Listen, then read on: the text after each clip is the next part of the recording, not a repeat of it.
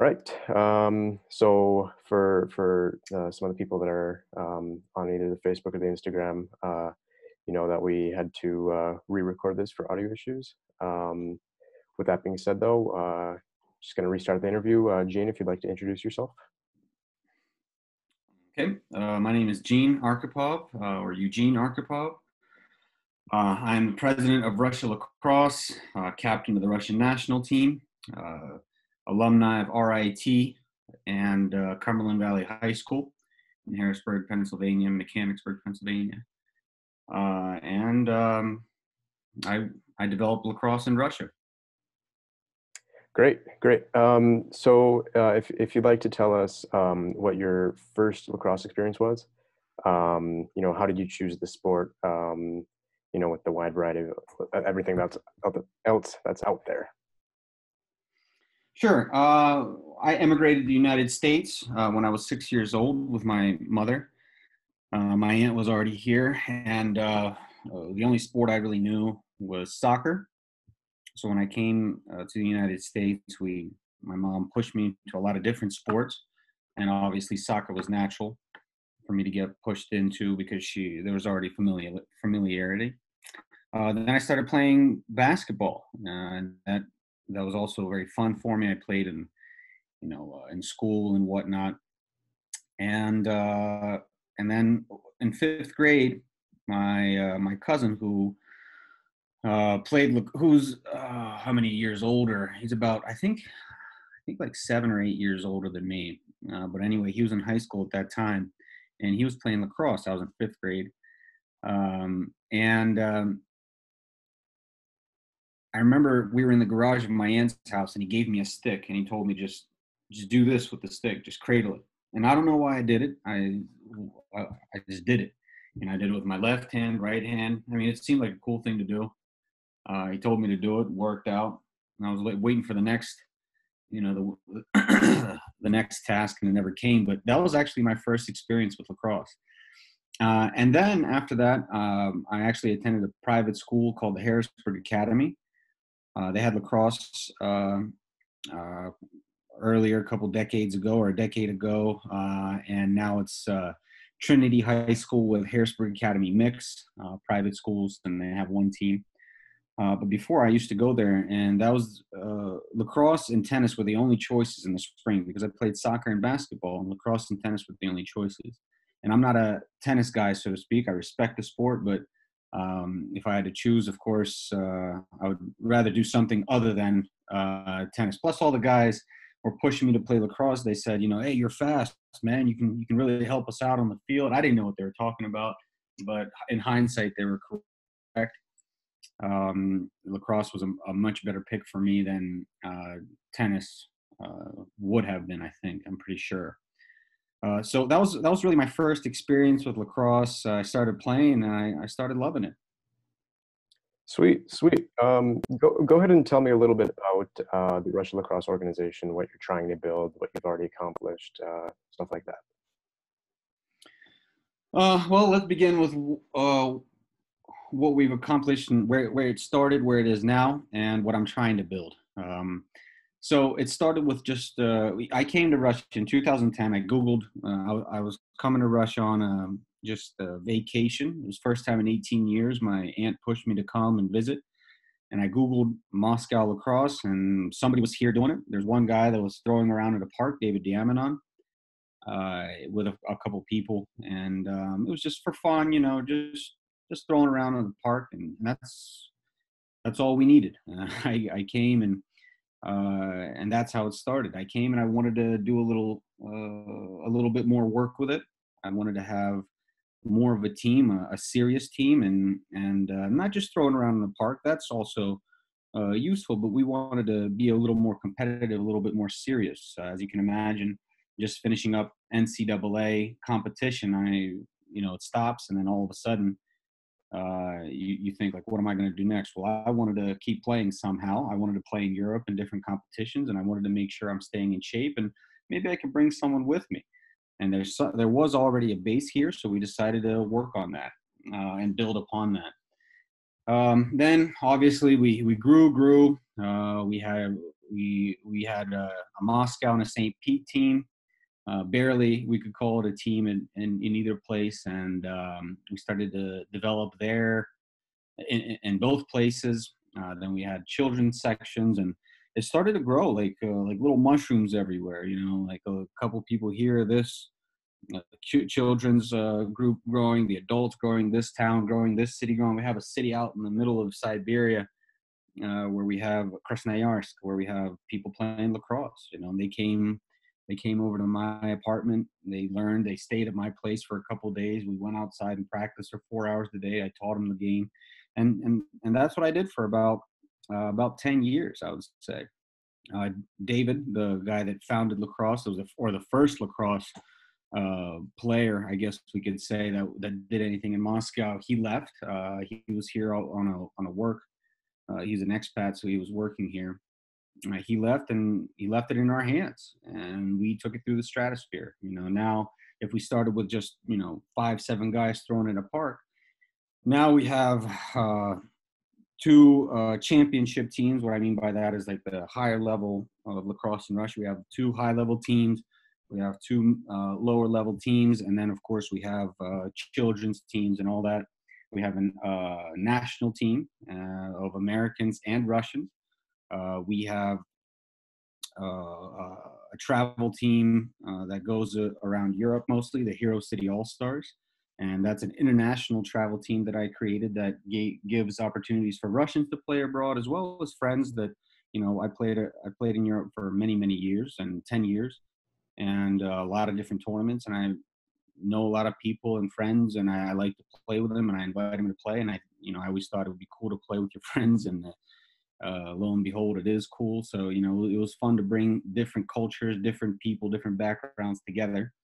And now we're on the next level, where we have coaches seminars, we have referee seminars. We're opening up another children's children's team. We opened up a fund, a nonprofit fund in Russia. In the United States for Russian Americans that play. So we're doing things in a lot of different directions. We're trying to grow grassroots here. We're trying to develop here in different directions as well, the serious and non-serious direction.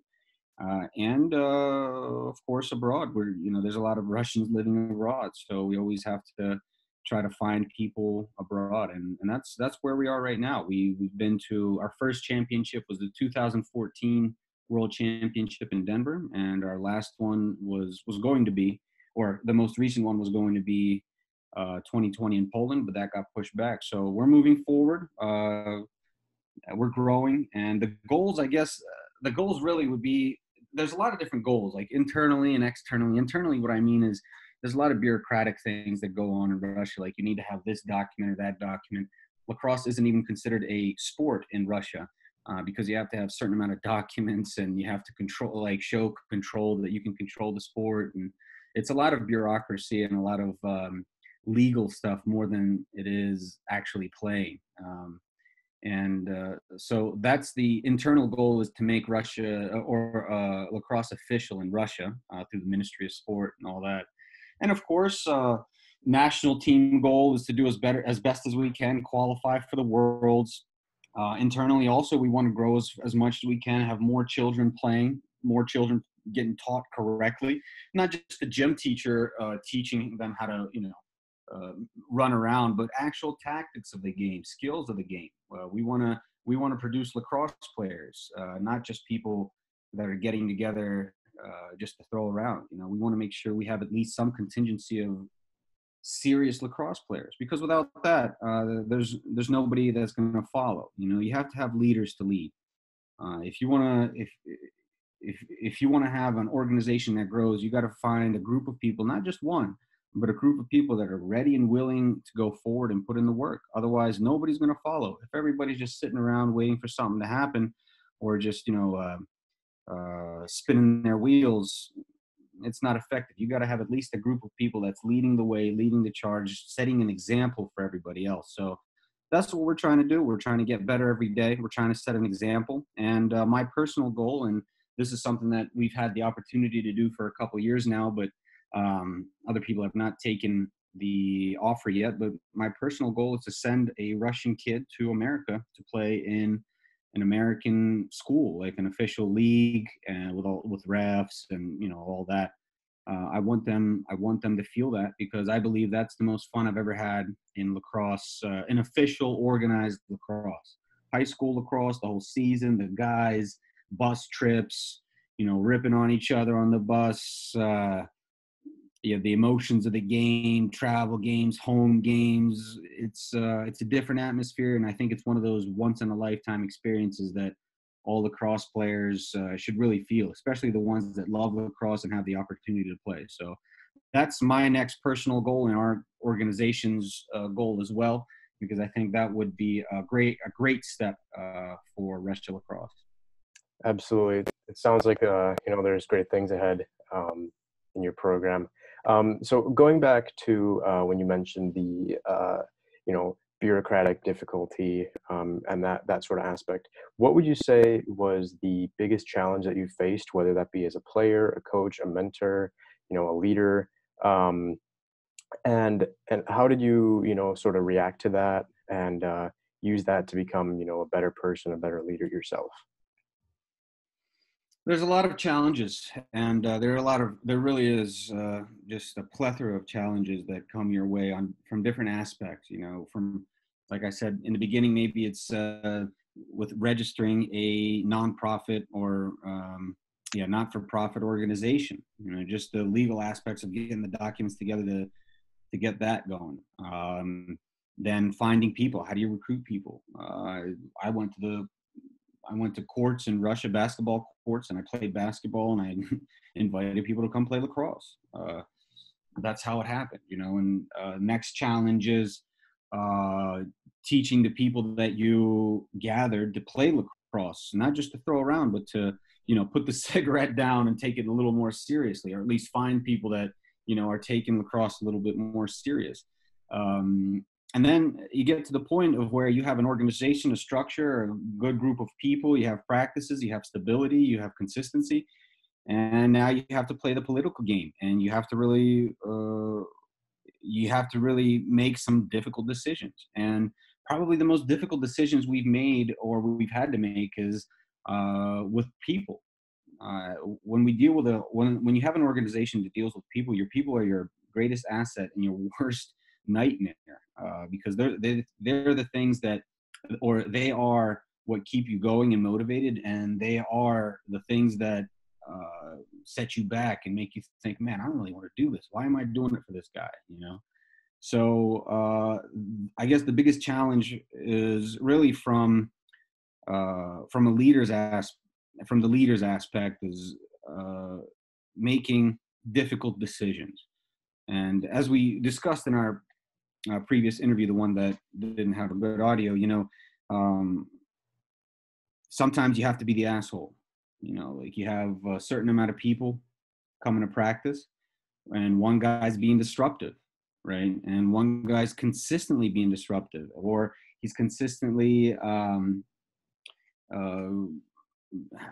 he's consistently being insubordinate, or he's arguing or yelling or just causing a ruckus, distracting other people, laughing or joking around, or whenever someone asks him, like, hey, when the coach is talking, please, could you please be quiet? He keeps talking, just in general disrespect. You have to make a decision, because other serious players see that and they think like, wow, well, if that can happen here, then this isn't a serious organization. That means any asshole can come in here and just, ruin everybody else's time. When 9 out of 10 guys are being serious and listening and trying to go forward and get better, and you have one guy messing around, that screws everything up. So the most difficult part really is people. It really is. You have to make that decision. You let go of that one guy and maybe upset him and his friends.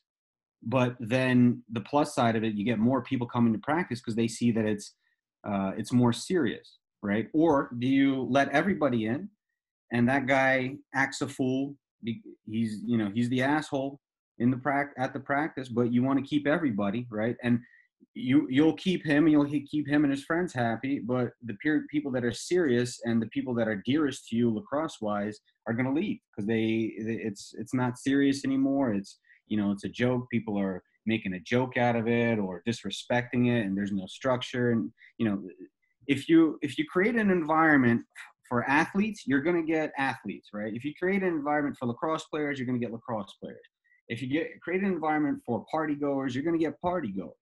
So sometimes you have to draw the line. And unfortunately, sometimes people's feelings get hurt. But for the greater good, it's something you got to do. When you want to talk about leadership, Machiavelli, for the greater good, sometimes you have to look like the bad guy just so you can raise the general level of everybody and really the organization that's around you, because you lose a lot of respect when you're trying to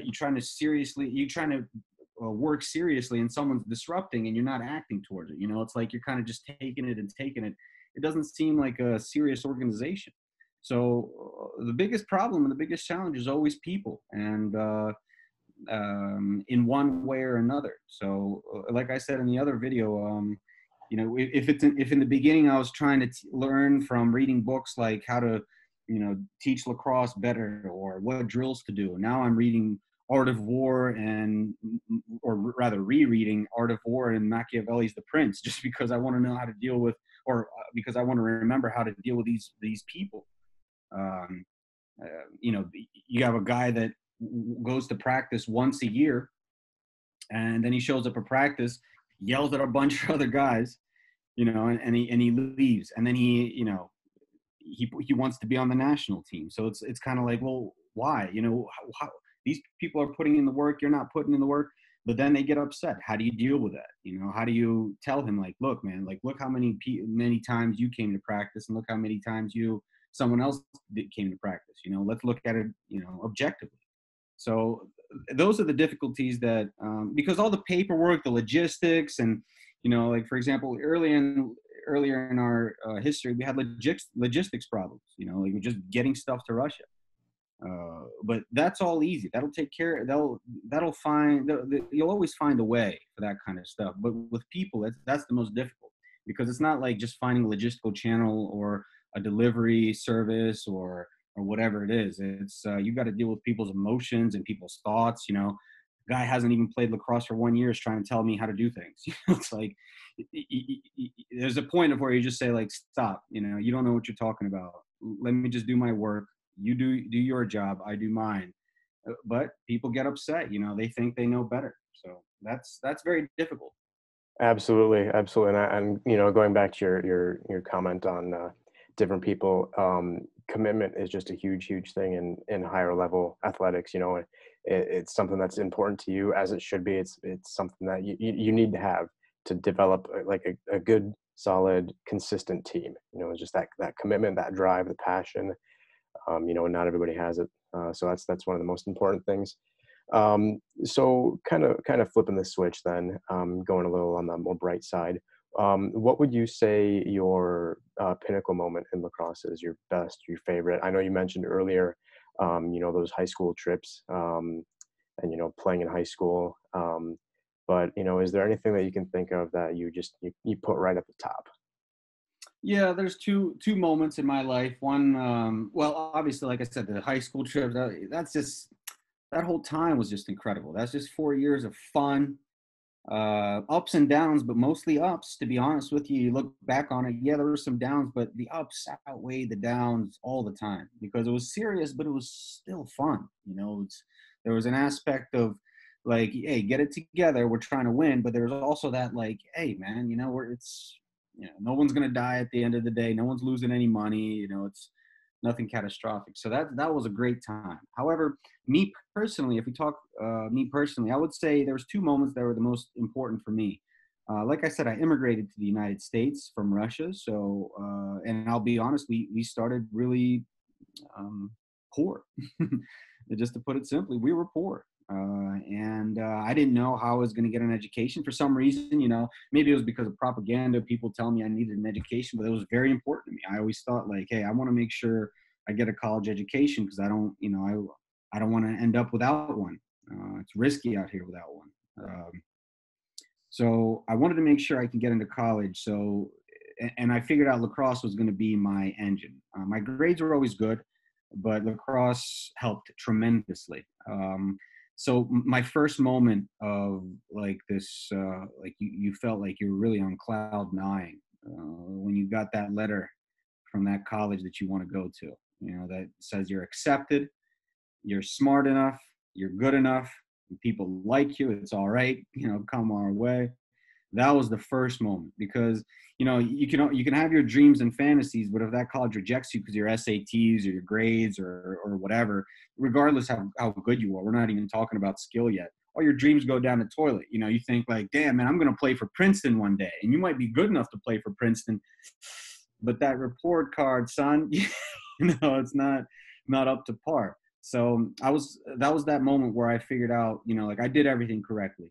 I might have made some mistakes in high school. I did in my life in general, but I mean, in high school also, I made my mistakes. There was a lot of moments where I could have lost it all, but a lot of people had their doubts too, but I proved them wrong, whoever doubted me, and I proved right the people that supported me. So I was really happy about that. But I'll be honest with you, the second moment has to deal with college. In college, that was the next step. That was a big failure for me.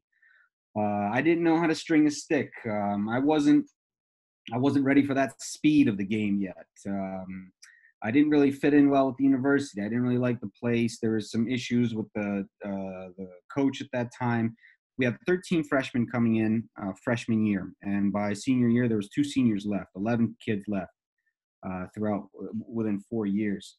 I was one of those 11. I didn't want to leave, but I also had a family situation where my grandfather got sick. I transferred to a community college close to my family for a semester. Then, everything kind of bounced back, and I went back, and it was a little bit too much back and forth. And when I came back, it was, it wasn't a good situation. So I decided to actually quit third year. I think it was February, right before the season. I don't regret quitting, but I might regret where I went to college. I might regret in terms of like socially or whatever. I could have had maybe had a better time elsewhere. But I don't regret quitting, because at that time it really propelled me to the life I have today. However, I had this big hole in my, I guess, in my heart, in probably my ego more than my heart, that, I didn't finish lacrosse. I didn't prove myself out there. And I didn't prove that I can play and compete on that level consistently. So that was always in the back of my head. So when I went to the World Championships in 2014, that was a redemption for me, because there was a lot of good competition there, a lot of D1, D3 players all playing in one team. They look like New Zealand, but man, there's a lot of white blonde kids there, like that could speak English with an American accent. So, and there's nothing wrong with that, but I'm just saying that the competition was good. And I did well personally. And it was surprisingly well. I didn't know how it was going to be, because it was a big question mark in college, and I did well relatively. And that was the second moment of it was kind of like a rebirth of my lacrosse career in a sense, because even though I kept playing lacrosse, I never felt, it was kind of just because of the failure. I felt that I didn't do enough. So going to the world where it was like that second moment of bliss, so to speak, like a redemption. And obviously all the championships after that too were also partially, well, I mean, the first one was the best, obviously, because that was like that first knowledge of like, man, I'm all right, man. I'm good. I'm all right.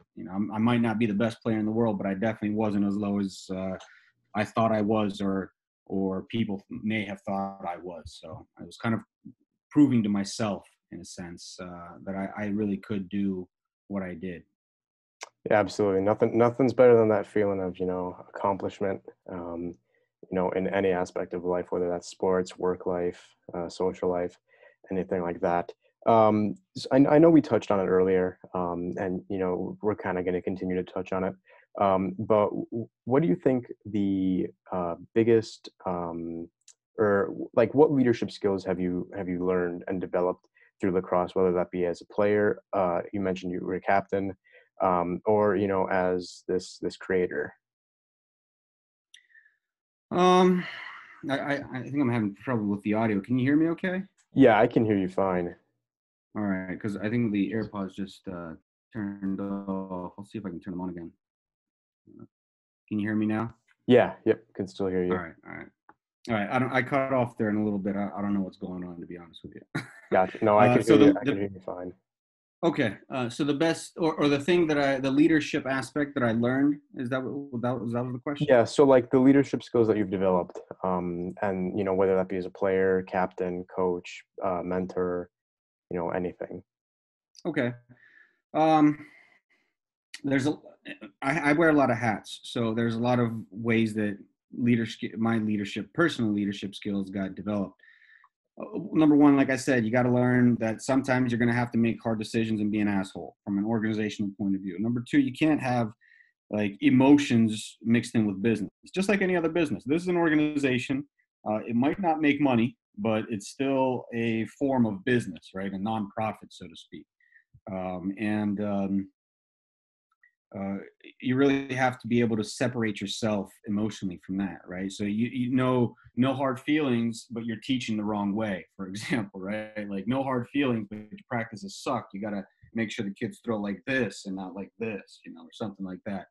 And people have a difficult time doing that, and you know, I did too. You know, I take things personally sometimes that I shouldn't, and obviously that was one of the things that you learn over time, that you don't take things personally. Sometimes people are trying to help you out, and the ones that aren't trying to help you out, you know, you take it with a grain of salt. You don't know where they're coming from. You don't know what kind of problems they have in their head, but they're getting a point across to you. So you should probably use that as feedback at some point. You know, the nicest people in the world aren't going to tell you aren't going to tell you your mistakes and what's wrong with you. You know, it's only your closest friends and your enemies are going to tell you what's wrong with you. And those people are hard to talk to sometimes about that kind of stuff. Your friends might be okay, but might not have enough people enough friends in your life that are ready to bluntly talk to you. And your enemies, you probably don't want to talk to anyway. So it's tough to get good feedback sometimes like that. From a game point of view, you know, this is a thing that I learned going through my career. Sometimes you just got to give up the ball for the sake of growing the sport. And that's one of the things that's one of the most difficult things for me to do sometimes, because you know, I'm shoot, baby. I'm trying to take that rip. But I also understand that in a Russian league, it doesn't mean anything. You know, I sometimes, you know, I just like to compete, whether it's basketball out in the playground outside my house. I'm trying to win. I don't really care if there's a championship involved. I'm just a competitive guy. I like that kind of stuff. There's no hard feelings. I'm just trying to win, because if we're taking it easy and just, you know, messing around, it's not really worth it to me, because, you know, I get no satisfaction out of winning easily because somebody else gave up. I want to earn my win. So it's difficult for me to pass up the ball for the sake of growing the sport. But what do I mean by that? So, for example, I do a one-on-one in the Russian league, right? We're playing a game. I take a one-on-one up top. I could take a shot every single time because I get open every single time in a Russian league. But who, other than helping me out with my shot and the goalie out with some experience, how am I helping the game? How am I helping my teammates? Are they learning anything by that? No. So sometimes you just got to, you know, make your move. And if there's no championship involved, sometimes you got to put your competitive self to the side and make that pass so somebody can catch it, have their first goal, for example. We had that in the World Championship. You know, there's a moment where I was going towards the goal, me and the goalie, but I also had an attackman to the left of me. You know, this is his first championship. You could have, you know, there's a bunch of times where I passed him that same pass. He didn't catch it or didn't put it in. And I decided, you know what? This is one of those moments. You got to give up the ball. We were winning against the team, and we were winning by a couple goals. So I decided, you know what? We need to pass that ball up. Even though in college, your coach would have yelled at you for passing that shot up. In this situation, sometimes you have to be more tactical from a development point of view. Leadership skills are very aren't they don't come it's nothing that you could just learn just like that. They come from experiences, in my point of view. Maybe other people are different, but from my experience in life, they come from experiences that you have. So, for example, I've played on a lot of teams, including the Russian team. Whenever I was not in control of it, so to speak, was not organizing, we had some guys that in the middle of the 2014 Denver World Championship just left midway through midway through the tournament. Three guys just left. Imagine that. You got like a world championship and three guys you know that's absurd to me. Another one of those guys called we were having a scrimmage with Turkey the day before or something, or a couple of days before the championship started. And one of the guys, and we never met him before. He was just invited to play. He came from a D1 school, whatever. He called a Turkish guy a terrorist. He called a Turkish player a terrorist. Now, again, he's the first time on the team, but that reflects on us, right? So sometimes you really have to take those experiences, and like next time you got a D1 guy, and we have this situation in 2018 too. You think like, oh man, you got to get this awesome guy, and yeah, he might be pretty good, but he's an asshole. He doesn't pass the ball. He's playing for his own highlights. He doesn't care about you, your team, So, and he'll drop your team to go play for another team because he has another passport or whatever. So, like those kind of people you want to stay away from. Those are the people you want to guard your team from, because as you have one, if you have a chain of people, one link in the chain is weak or not with it, the whole thing breaks. It's difficult to have a good team when, even if you watch that documentary in the Jordan documentary, Last Dance, when Pippen was, having his little hissy fit and he didn't want to go in the game after they said Kukoc can take a shot. You see what happened in that locker room afterwards? Pippen was one of the most respected people all over the league. One little mistake out of the most respected and loved player, probably even on the team, to be honest with you, by everybody. Everybody loved Pippen.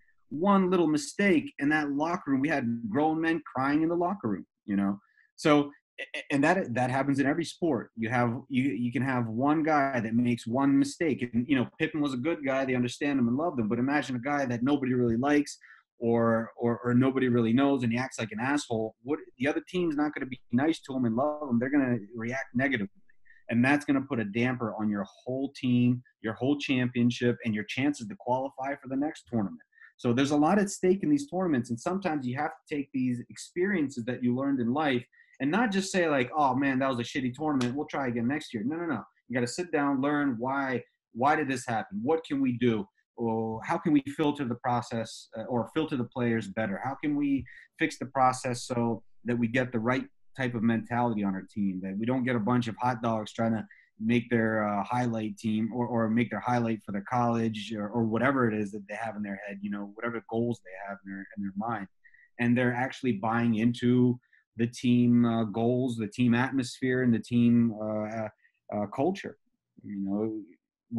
Without experiences, you're going to have an awful time in lacrosse. But with experience, if you have people that have experience that can guide you through, you're going to have an incredible time. So I guess, in every aspect, you always learn something. And whether it's from an organizational point of view, where you have to talk to everybody on the board, find out what everybody's thinking, listen to everybody. It's not just you making the decisions. You got to correct your decisions. You got to make sure you can look at yourself and look at what you're doing and improve it or make some changes. And it's difficult for a lot of people to do, and that's, to be honest, that's why, we had a lot of issues in Russia with people breaking off, because they don't want to take responsibility for what they do, right? They do something. We say, hey, let's check you out. They say, no, we don't need you checking us out.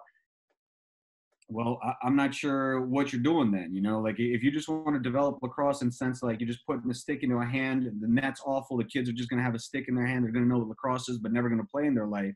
Okay, that's one thing. But we want to we want to have the kids get a stick, be able to throw the ball, feel lacrosse, move forward, develop, go to the national team, blah, blah, blah. And you can't do that if you're not looking at your actions and not looking at your results and not looking at your conversion rates and all that. It's like I said, it's a business. Conversion rates, amount of people, cost cost of acquisition. We have a cost of acquisition per each player. We even have, we got it down to that, right?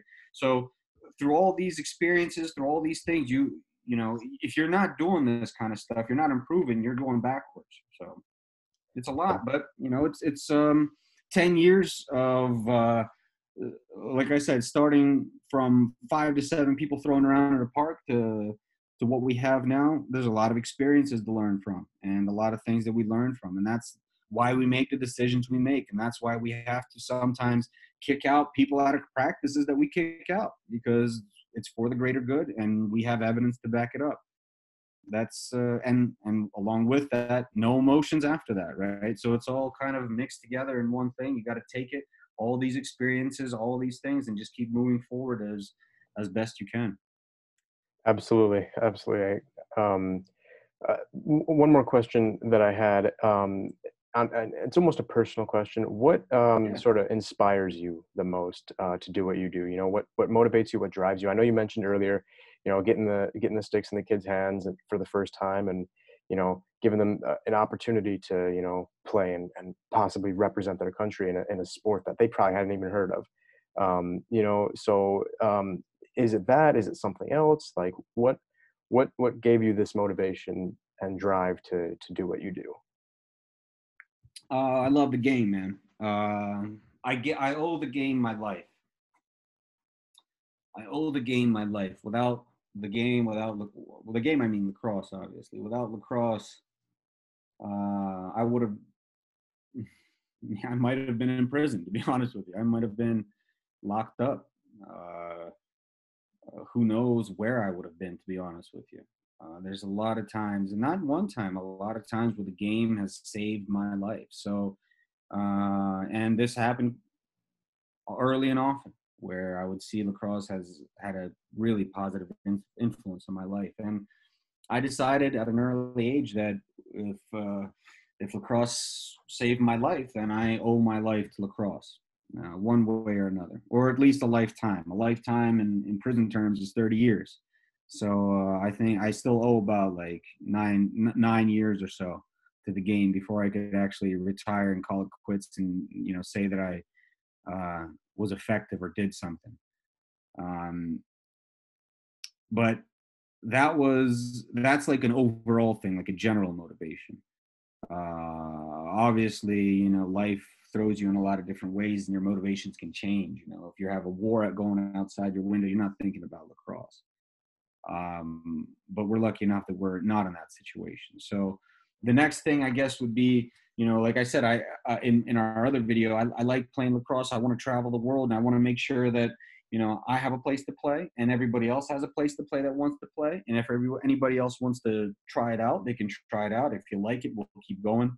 I want to make sure that there are consistent and stable facilities for people to be able to use in terms of lacrosse, right? And whether it's me or someone else or just learning from somebody, because I like to see progress in people.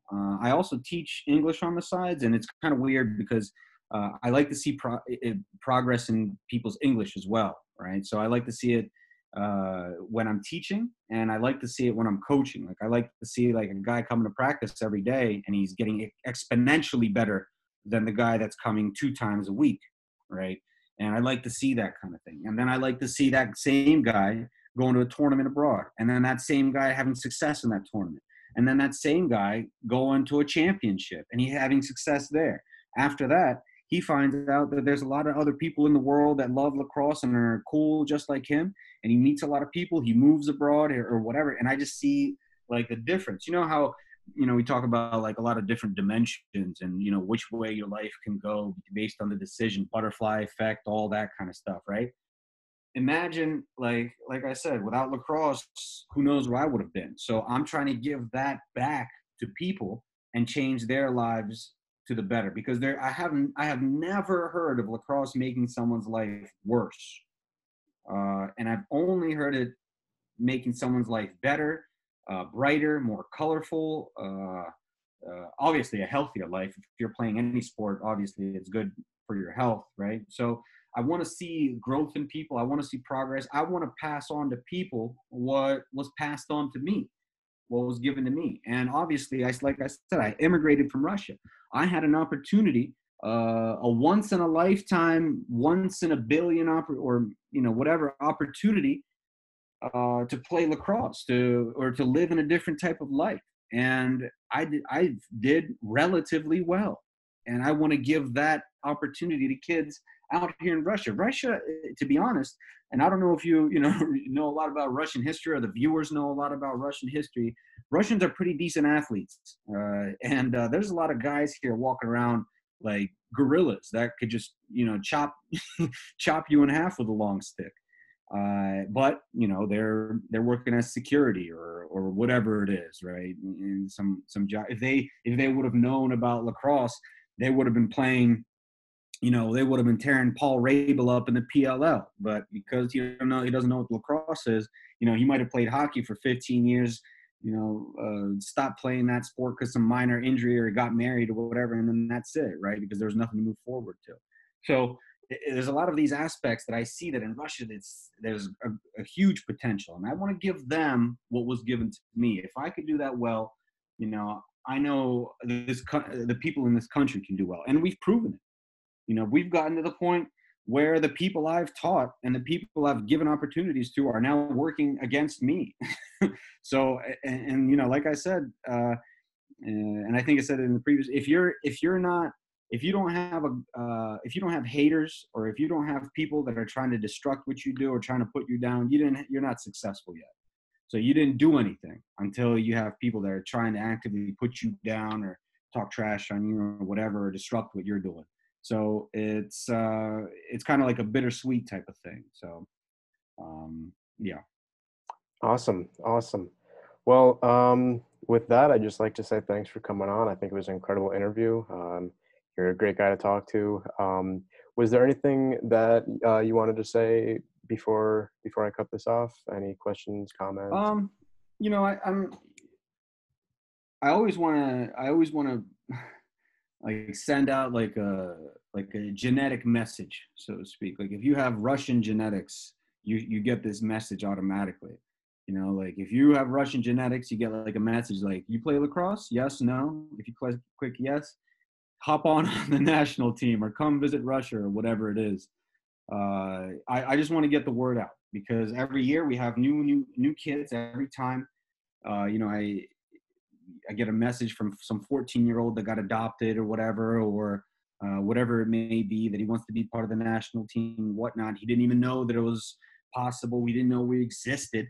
And a lot of people in the United States don't know about the international game at all. And obviously it's not NCAA, but it's not a bad level, and it's really, really fun. And it's really, from a cultural aspect, really incredible to play. Going to different cities, different countries, different cultures, and you're playing lacrosse. So it's like something that you're very familiar to, in contrast with something you're not familiar with at all.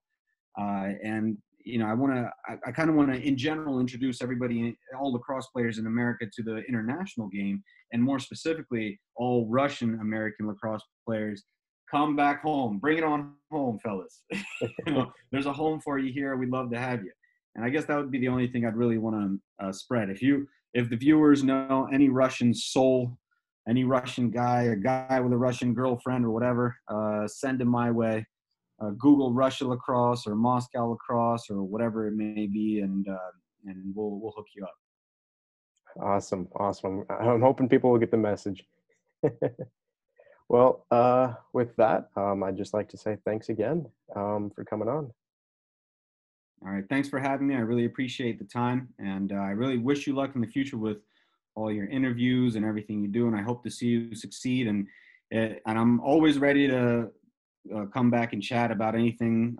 So anytime you need to, if you want to discuss something, need some content, we'll bullshit about whatever you need. Absolutely. Thanks again, man. Have a good one. Yeah, man. Yeah. See ya.